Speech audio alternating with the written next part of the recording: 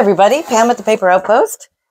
Continuing working in this journal. Had a fun idea today. Thought I would make some specialty stationery to work in this journal. So I just grabbed a pile of stuff, random stuff, and I thought I'd pull it out. So here is, you might recognize this as, this is paper from a composition notebook. You know, those black covered notebooks that you can get for $1 around the beginning of school time. I did coffee dye the pages, and apparently they were just sitting there. I must have released the pages from the cover. See if I can get anything out of here. Just thought I would play with these and turn them into something kind of cool. And I've got some other, this is actually from a, this is a signature Digikit, meaning they're faintly printed pages so that you can journal on top of them and just print them out as whole pages and then, you know, fold them in half and use them in your junk journal. You can print them on both sides. This one is butterfly themed, Butterfly Oasis. No, yes, Butterfly Oasis. It's terrible when you can't remember your own names of your Digikits. Oh, here's some from, what's this? Blossoms, Dragonfly signature pages. As she asks. Yep. Yes, there are definitely dragonflies on it. It's the one with the word dragonfly in the name. Those are pretty. And that'll actually go really well with the theme of this journal, because I want to foster this journal as a botanical flower stylized journal. Just for fun. I just like that right now it's early spring, and that might be fun to do some flowery nature, botanical, stylized things. So you're going to just see me doing random things here today. Just playing with the papers. So I'm just grabbing what I have. And sometimes we mass make stuff and then we forget we did it. So now I'm actually going to use some of the stuff I mass made. So there you go. Look at me. I think I'm going to cut all of this into paper pieces that can be used for stationery. Sunny is digging in the pillows on the couch for some unknown reason. All right, that's kind of cool. Maybe I'll tear them differently. Do some wide and some long. How about that? All right, so we have some like that. And maybe we're going to do some long ones. Just have a variety. So I hope you're having fun with your papers today and everything is dandy. Let's see if I can square this up on my craft mat. Maybe I'll get a straight line. Maybe, not promising. Let me move that over a little bit. Yeah, that looks like about halfway. All right, there we go. And this is just a metal ruler. It has like a sharpish edge. This one is cork back. This is probably my favorite one. It's by Westcott. Okay. So there's so many different ways that you can make stationery paper. And let's say you don't have a lot of ephemera or old papers. You could just make things that look old, which is kind of fun. I don't know. I'm kind of feeling like I want to make little trifolds here. And let me just grab a couple daubers and maybe some inks, and we'll just play. Okay, so we're thinking spring. So maybe we're going to do lilac and walnuts, and here's some pink. There's a little purple, but I want a green. Yeah, let's do some green. All right. And here is some leaves. Okay. Well, I think I know what I'm going to do. So these are just extra little writing papers that you can add into your junk journals for fun, so that people have even more writing space. Field paint color, distress ink. Okay, so I'm just going to go down here and do a little border on the front of this, which is kind of cute. Okay, and then maybe I'll do a little central focal point here. Light leafies in the background. Let me open that. There's something in there. These are just little fun, nondescript things. They're very low pressure, very beginner friendly. Just an easy step-by-step process. A little beginner tutorial.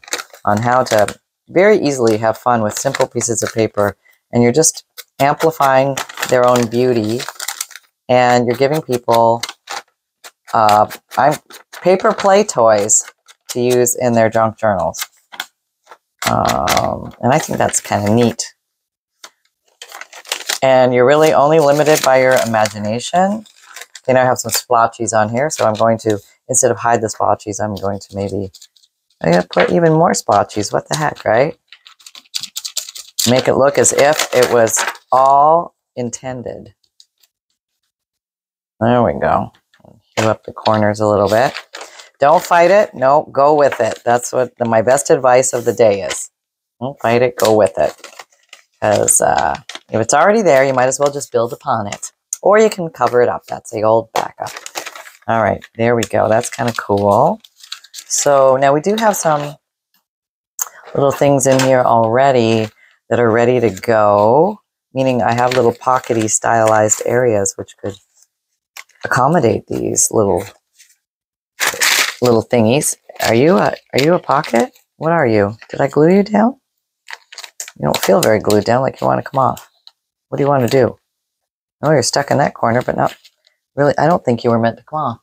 I think you were meant to be glued down, and probably my glue wasn't flowing that well that day. Now you're down because the glue is flowing.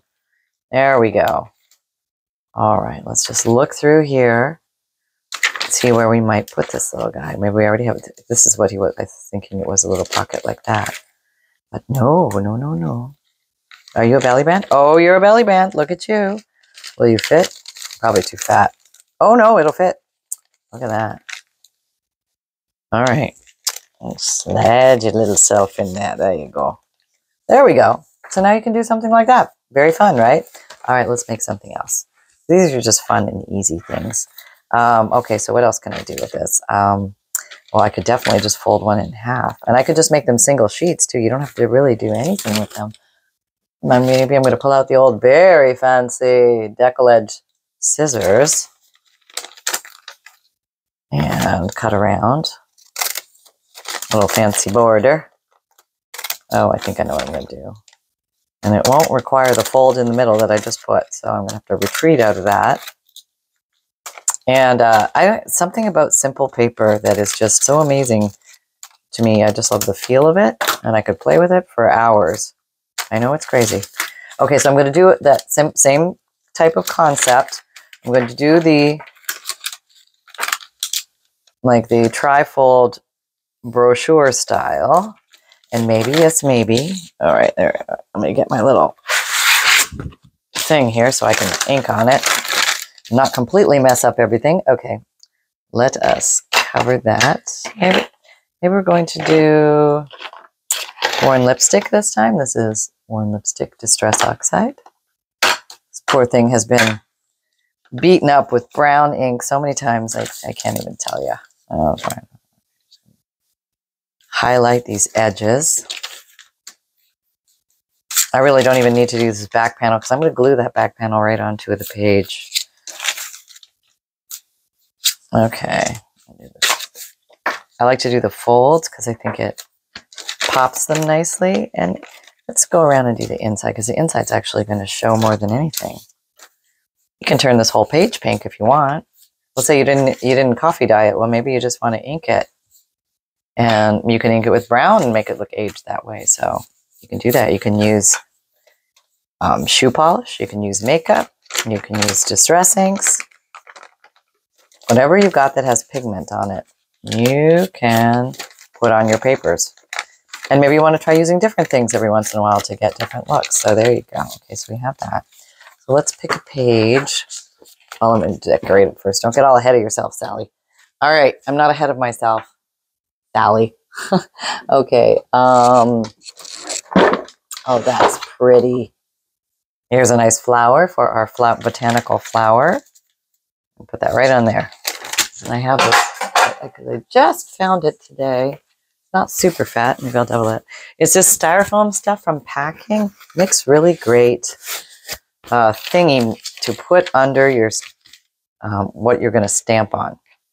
Hopefully I won't prove myself wrong here. I'm going to do my darndest not to and impress the pants off you. Okay, let's see. This is black soot. I know that was hard to read, but well, it got all black and sooty.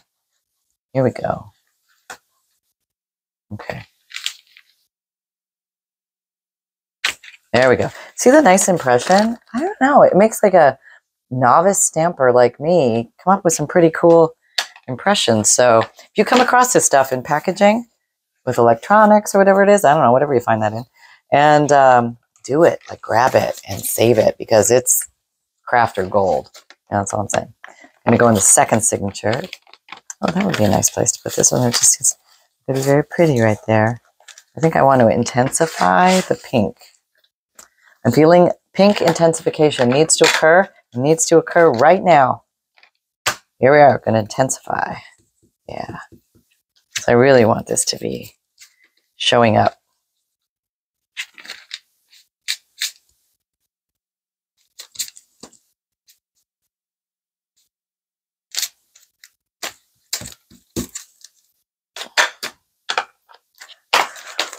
Okay.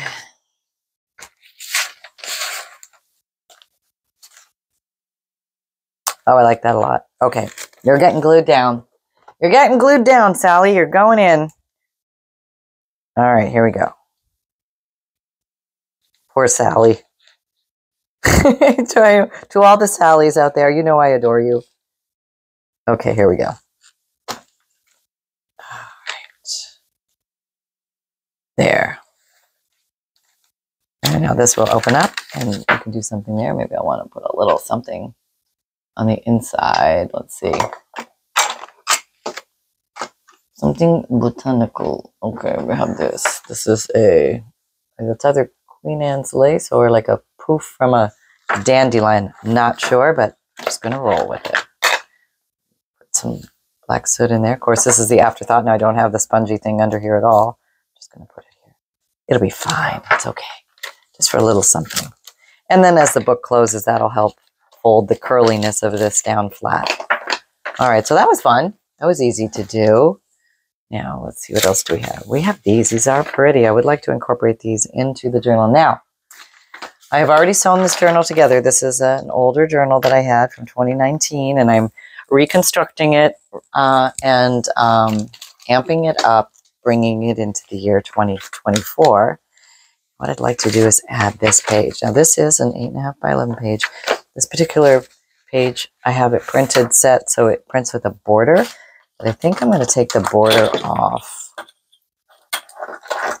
Can't pick up anything with these nails. Okay, try this. Putting the flat, sharp edge of the ruler down here along the border, the little skinny side under here. And that's an easy way. Well, it didn't go that great, but it got rid of most of the white. Let me see if I think I need to put more pressure on it. That's what I didn't do. Let's try it again. Yep. Clean as a whistle on that run. So here's a little tip for you. If you're trying to tear a skinny end off, cover your very sharp metal ruler. Westcott makes a good one. I'm not promoting their business. I just like their rulers. Okay. I'm not sponsored. Okay. Here we go. They really do make good rulers. I don't know who they are, or where they came from, but they know what they're doing with rulers. I don't even think they know how excited I get about the sharp metal edge. But it's a nice alternative to cutting with the scissors because it gives a little bit of a rough edge, if you can see that. A rough torn edge, which is attractive in this type of style of stuff. So I think I'm just going to ink the edge of that to make it look a little pronounced. And the shortening of the page will allow it to nestle onto another journal page well. So you're saying, Pam, what are you going to do? Are you going to sew it in? No. No. I'm going to glue this baby in and make an extend a page. So it's adding an extra page to a journal that maybe you have room in the journal. And from my perspective, there's tons of room in this journal. And also,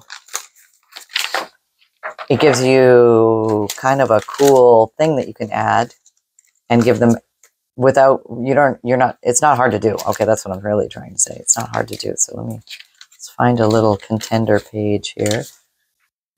Oh, you might be a good contender page. No, I like the way that looks again. Okay. Now, oh, because I printed it on both sides. Look at me, I'm so cool. So you could actually glue it down and just the whole back. I've never done that, but I thought maybe I would, yeah, I would glue the edge of it there. Okay, let me do that. Okay, creating on the fly here. Bring that. That looks pretty, like a nice little border right there. Okay, but I think I'm going to glue that there with the old Fabrifix now that it's flowing and good and working well, and happy pants again. All right, there we go. And we're down, and we're on the page fully. We're on the page fully. All right, so now maybe, because there is a fold, I'm going to, is that brown? No, it's pink. I want brown. Okay, brown up this edge. Okay, we'll take this, fold it this way. Well, we'll go ahead and ink that because we're here. Yeah. Enhance it a little bit. Okay, and then fold it back upon itself. Maybe I'll just ink this up a little bit. And maybe I'm going to go in and I'm going to ink that inner one too. Fold it back on itself. You could do this multiple ways. You could tuck the whole thing in there, do it like that, or you could make it look like an accordion style fold. A little concertina kind of look. Do it that way, which I think is what I might do. Now I might want to put some little enhancement here. Let me look not far. What do I have here? There are some, oh. Okay, I have some choices. I have some odd little birds, but they're not exactly the same theme. I do have this pretty little paper I was working with the other day, and it does have that pretty little yellow flower. I think I'm going to pull out of there. I'm going to fussy cut it right out of there. Whoops. All right. Nope. Sunny did not get stabbed by the falling scissors, thankfully. Okay. As a little tap. Now you could use a cluster or anything, a little piece of ribbon or seam binding or a little button or anything, but I just thought this little guy was so cute. And he's botanical because he's a flower. Yeah. Okay. All of this out? Do I need all of it? I don't know. I don't know if I need all of it. All right, I'll just get rid of that. Okay. Well, that's kind of cool as it is. Maybe I'll leave that. The way it's bigger. I don't know. Now I'm confused. Let's see. Now I'm going to go for the small thing. Yeah. Just keep it small, Pam. Keep it small. Bring it home. Maybe those little red flowers. We'll see. I don't know. I might snip those off. We'll just see where it goes. Okay. Something like that. All right, we can do that. See what way it looks better. And it's just a little pull tab. It's just indicating there's something to do there. We'll deepen this a little bit. Okay. Put it like this. Kind of like that. But also do it like this. That's good, but I think I'm going to do this. I don't know why. It just says, do it that way. Do it that way, sister, it said. All right. I'm just going to glue half of it on, half of it off, and make sure I get the glue on the page and all over the page because that's what I do. So now we have this. There we go. And it also can be written on this way. So this is an extend page, and that just tucks in there. And those are just kind of fun to do. Very easy, not difficult, very beginner friendly. And let's try one of these long pieces because sometimes we have pockets that are longer. So I think I'm going to fold this in half. Maybe it's a little long. I'm going to tear the top off. Maybe I'm going to glue it together, make something a little thicker, maybe like a little quickie bookmark or something like that might be fun. Something usable. something fun to make. And I'm going to tear the bottom too. Okay. It's pretty long. I'll tear a little bit more. All right. All right, so let's ink her up. Ink her up. It's going to be a little simple one, nothing too fancy. But it will have its own little purpose. Oh, I had a black piece of ribbon hanging around. Let me just grab it because it should be right where I dropped it, which will be right here. Yes, I have now retrieved it. Maybe we'll make this the upside. And one of the easiest ways to do like little bunny ear thing is just fold it. You don't have to do much more to it than that. And it can be stapled on. If you have one of these Tim's Tiny Attachers, also known as a small stapler. Thank you, Tim, for creating it. I use it all the time. And a little edging and maybe fray the edges a little bit. You know, that ratty, tattered kind of vintage look, that feel. All right, and here, staple. There. And we could put something on there too. Okay, I'm going to go into my punched. All right, we're going to bring this little box over. This is a good thing. Like when you don't know what to do, just punch out some shapes. Then you'll have a little drawer filled of punched shapes that you can put here at any moment's notice. Put a heart there. That might work. I would think botanical. Oh, here's a blue leaf. That looks kind of pretty with the blue lines. Let's do that. Maybe I'll just ink it up a little around the bottom where it's against the similar toned paper. But it pops nicely against the black. There we go. That's going to be what it is. We're going to say that's the one we're going to go with. Okay. Glue her down over where the stencil is. Get glue everywhere. That's part of it. Part of being a crafter. There we go. All right. So I feel like I want a word or something like that on there. Now, let me go back in here. Take my heart and I'm out of here. Okay. Let's see. I have a little drawer full of words. Oops. I'm dropping all my punch designs all over the floor. Okay. Get them later. All right. I have this little drawer full of words.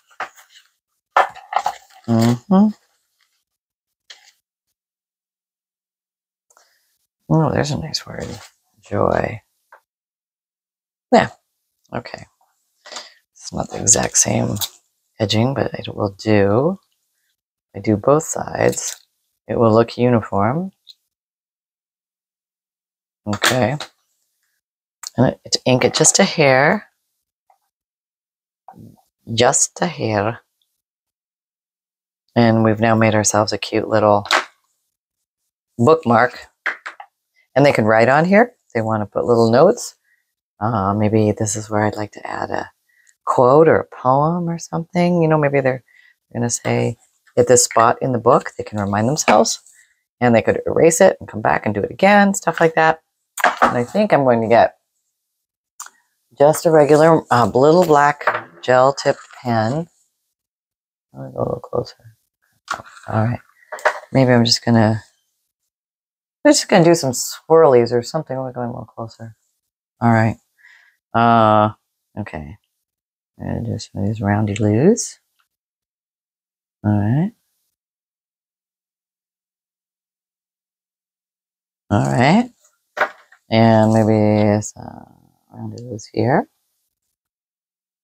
I'm